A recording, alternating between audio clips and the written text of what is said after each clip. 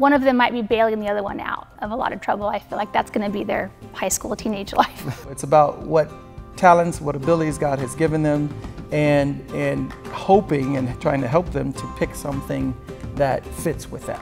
Whatever their personality is, or whatever their vocation, whatever they choose to do in life, I pray that they would delight in the law of the Lord. She's super friendly and super outgoing, but she's also really feisty. And so we're praying that God would direct that feistiness for good.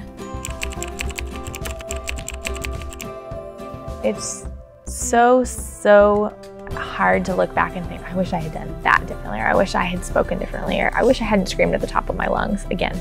So often it's just in marriage and in parenting, it's something that's wrong with me. That's why I'm losing my cool. It's not that, you know, Sarah did anything or that one of the kids did anything.